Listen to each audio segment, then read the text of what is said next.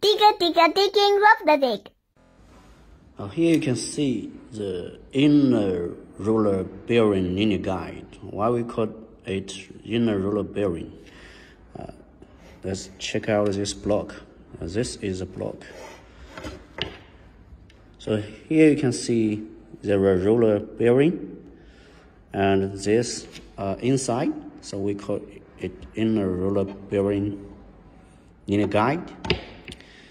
You can see this type is aluminum.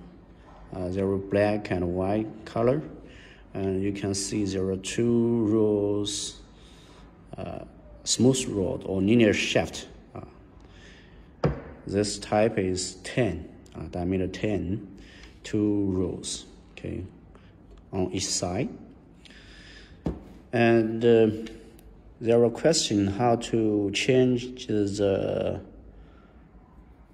tension of this block.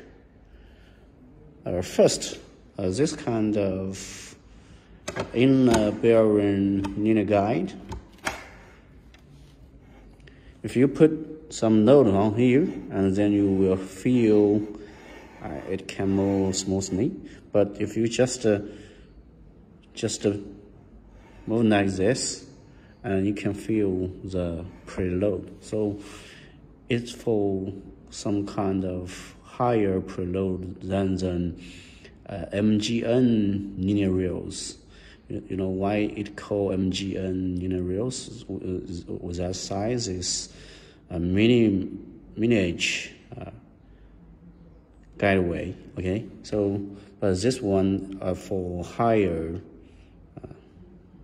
compared with the MGN higher preload. Okay.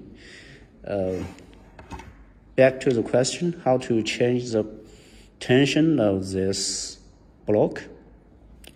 Here you can see there are two gold, this one and this one. These two are the eccentric wheel. We just need spanner to first to loose these two screws, okay, set screws, and then other side we can see there are also another two screws. We need to loosen the screws and then just change the position. Okay, you can, after losing both side screws, and then you can change the position. Okay, you can change the position of this eccentric wheel.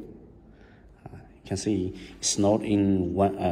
It's not in line. You can see why we call it eccentric rails, okay, or wheels. So after we loosen this, and we can change this position.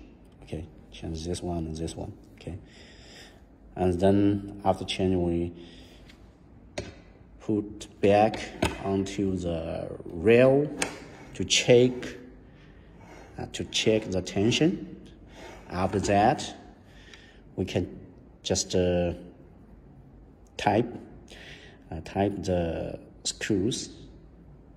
That's how to change the tension of this block.